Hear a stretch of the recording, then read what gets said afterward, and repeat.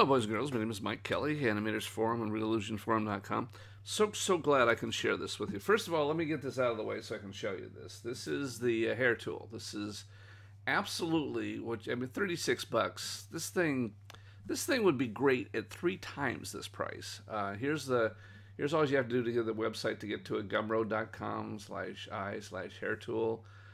This guy, I cannot recommend this highly enough. I bought this thing. I think he first developed this 3 or 4 years ago, and he's kept refining it and improving it, and I think it's perfect now in the new Blender. I've tried it on and off over the years and just not been able to get stuff working, and then all of a sudden it just works perfect in Blender 2.8. So here we are back in Blender 2.8. I want to show you, we're going to do a beard today. I'm going to keep doing tutorials on how to use this.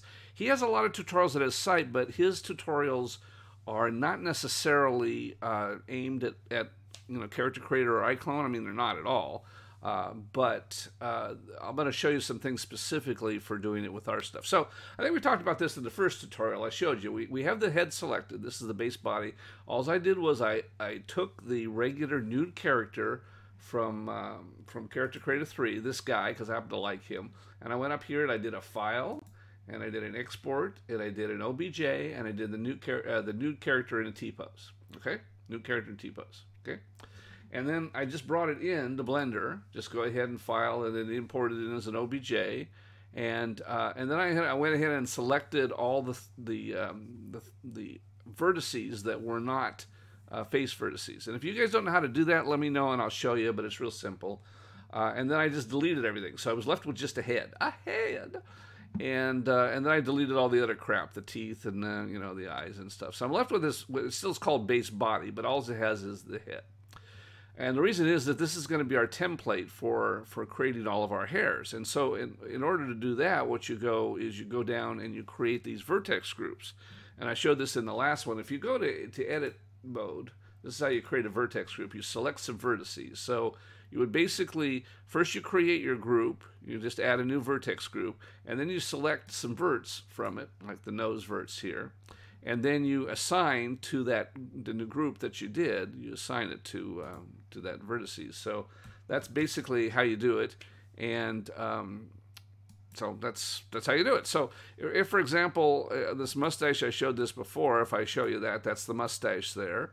If we deselect those, and if you go to the goatee, I selected those. That's there. Deselect. The beard I did, which just the side of this. And then what I did for the beard complete is the beard complete. I went ahead and assigned the mustache and the goatee all together, and then I created a new one called beard complete, which is an entire beard. So the nice thing about having these separate selections is that we can do some very sophisticated things, which we'll show as we go along. But right now, the only one thing I want to do today is do a beard, simple beard, just to show you how to actually make hair. When we did the mustache, we did it as an accessory. So we did this as hair. So we're going to go down, and just like we did before, we're going to go to the, first we always go to object mode. So don't need that. Object mode, we created the verts already for this. And then we go to particles, create a new particle system. We hit the plus sign, create new particles.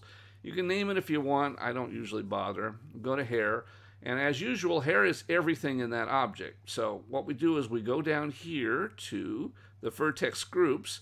And for density, we just click in here and assign whatever one we want. So we're going to use beard complete. So that's in all that beard area there. See that? Now, one thing you could do, and I can show this too in later tutorials. We'll actually show it more when we get around to developing actual hair on the head, is that you can do this in separate groups. So for example, I could do it without the mustache, and I could come back and do the mustache, and sometimes it's easier to comb things that way and to adjust the hair lengths that way. But in this particular case, I'm just going to do the whole thing. So, and as we did before, we don't need 1,000. We did it before with 100 for just the mustache. I think I want to have a little more than that, though. I think I want to have maybe, I don't know, 300 or 400, somewhere in that neighborhood. It really just depends on how dense you want your hair, and you're going to have to experiment with that to see what it works for you. And I can't really speak to that. We'll show you some different techniques and about how you can do different things. But until the meantime, you just have to play around with that and figure out what you like. So when we're all done with that, then we bring out this hair rollout, the hair tool rollout, which it's installed normally. So normally you'd see this, and then you bring out your hair tool rollout. And then in here, we go around, not to draw hair, but we're going to go to the, to the hair operators. No, I guess it is draw hair. I don't know where it is. Hair bake? No, where is it? I'm not seeing what I want to do here. Why am I not seeing this? Oh, particle edit. That's why I go. Particle edit. Well, that's just good. You guys got to see it too. So you have to go to particle edit before you see interactive grooming. Okay, so particle edit, and so now we've actually got the particles here, so that these are the edit stuff we're going to see. And you can actually turn on the interactive grooming now. What I like to do with particle edit first, before I actually, is comb it first. When it says interactive grooming, what that means is that you will actually see the hair while you're grooming it.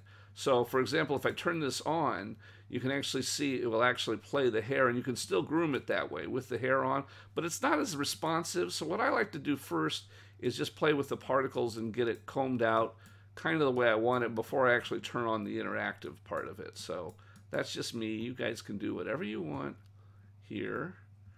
And you can see, because we turned on that interactive, it's still kind of frozen in that position. So that's why I generally don't turn on interactive until I've got it combed out kind of the way I want it, because it's a little hard to see otherwise. And we'll turn it down here. I'm just kind of combing the hair down as a beard would be. Beards, normally, I have a beard myself, not this long a beard. That would be kind of cool, but we'll just kind of comb it out any way you want it. You kind of make it any way you want. And I told you there's lots of tools. There's lots of things you can do. You can cut the beard. Matter of fact, we are going to cut this. We're going to go to the cutting tool, and I'm going to adjust this radius down pretty small because I want to have some precision. Yeah, maybe down to 11. And we're going to zoom in here, and then I'm going to cut the mustache here to kind of get this kind of a little more precise here. There we go. A little bit like that. A little bit. And I have to turn on the interactive mode again so I can see what I'm doing here. So we'll turn on the interactive grooming here. And then we'll also adjust, remember, we always want to adjust the strand width. So bump it up here a little bit to see how it is. And that's actually pretty cool looking for a very full beard. Once again, I can go ahead and groom some more. I can do a lot of things, and if you do buy this, like I say, for 36 bucks, it's a steal. I can't imagine anybody not paying 36 bucks for this. But if you'll see a lot of different tutorials about doing a lot of different things here. I don't really recommend doing a whole bunch of things. You're going to embed the roots a little bit. Embedding the roots just means that the hair goes into the skin a little bit. You're going to want to do that. But in general, there's not really a whole lot you have to do, and I don't want to get too complicated in this right now. So I think this is okay for now. Again, we can play as much with this as we want.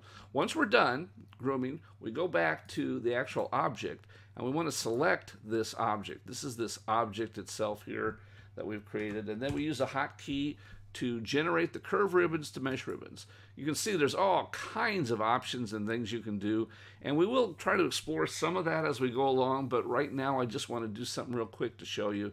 As you can see, I should have pushed the hair down this way, and I'll show you that. You can actually go back the other direction, so I can go back and mesh ribbons to curve ribbons too. So now I've gone back to the other direction, and now if I go back to edit mode, then I can go back and curve ribbons to mesh ribbons, or I can kind of groom it, or I can do all kinds of things. So there's lots of other things you can do if you wanted to play with that, but I don't really want to do that right now. So do this, curve ribbons to mesh ribbons, and now we have mesh, and we're an object, and we're selected, and now we're just going to export that. Export that OBJ, and I'm going to do selection only, because that's all I want, and we'll just call it a beard. That's all right. Export that beard. It exports really fast because it's not a big thing. And then we create accessory, always, and beard. It takes a little bit of time to come in. And then we always have to adjust the pivot point. So we always want to go down here and edit pivot and put the pivot point. I haven't found any way to have that done automatically. So that's just one of those things that happens. And then we want to move around to the side and click that pivot point and then adjust and drag that out in that direction. I think that's pretty good, actually. Yeah, it looks good to me. And then, of course, it never looks as good until you assign the materials. Now, last time I kind of showed you how you could drag in some materials. What I did the time before, just playing around, is I went to hair. Where did I go? To hair. And just for fun, I took this long hair and applied this long hair to this guy. And then, obviously, that looks kind of weird. But then I took this long hair, this long straight hair, and I went ahead and I saved it. I saved it as a material. So now I have that material out there. So with this hair selected, I'm going to go and I'm going to load in that material that's there, that blonde hair. And so that immediately gives me that loading of that material. It's just a little easier to do that.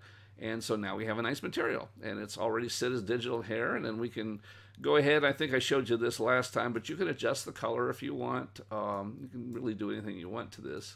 I always kind of like to make it a little darker because, well, I could leave it blonde. I guess I could leave it blonde for those guys. Kind of weird, but now we have hair on the head. This guy's like a Viking or something, I guess. And we have a beard hair, but we want this to be hair. Right now, this is an accessory. So what we do first is we go to the hair. I've shown this in my other tutorials, but we go here to the hair that's on this already, and we convert it to an accessory, bake the current shape because we want to keep that shape where it is. And then we want to go into the scene and select both of those because they're both accessories right now.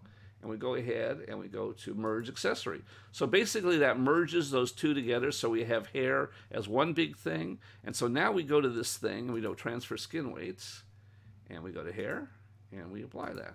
So there's some other caveats that have to be done when you do this, but I don't want to get too deeply in there. So now it's all hair. The reason we want to do that is because with this guy, when we open his mouth, we want this. Notice that hair deformed properly. So now when his mouth opens and closes, the beard comes down properly into there. So there's that. So that's basically how easy it is to create.